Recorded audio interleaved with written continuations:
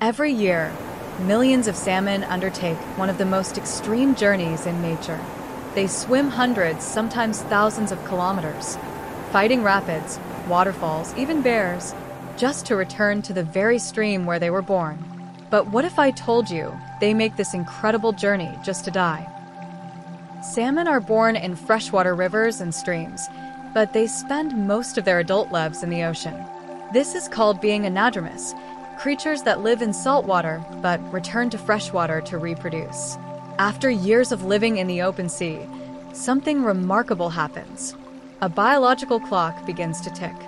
Hormones flood their bodies. Their skin darkens, jaws twist into hooks, and their bodies change shape, all to prepare for spawning.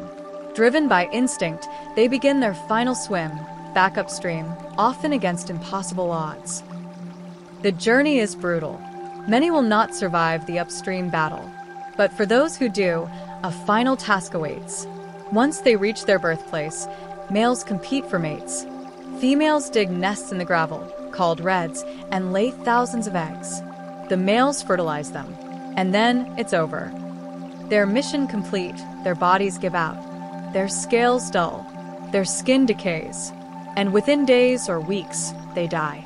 So, why does this happen? Why do salmon die after spawning? The answer lies in how evolution shaped their life cycle. Salmon are simmelprous, a species that reproduces only once in a lifetime. Instead of saving energy to survive, they put everything, literally everything, into reproduction. They stop eating during their migration. Their organs begin to break down to fuel their muscles. By the time they spawn, they are living on borrowed time. In the salmon's world, reproduction comes at the ultimate cost. But this death isn't meaningless. As salmon die, their bodies release nutrients, rich in nitrogen, phosphorus, and carbon, back into the stream. These nutrients feed insects, plants, birds, bears, and even the very young salmon still hidden in the gravel. In fact, some forests along salmon rivers grow faster thanks to the nutrients carried in salmon carcasses. Death here is not an end but a gift. In the Pacific Northwest, indigenous communities have long honored this cycle. For them, salmon are not just fish, they are relatives. They return home, give life, and complete a sacred journey.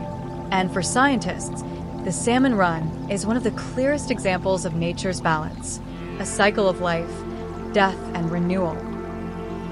From death comes new life, and the cycle begins again. So, the next time you see a salmon leaping up a waterfall, remember, you're not just watching a fish. You're witnessing one of Earth's most extraordinary life stories.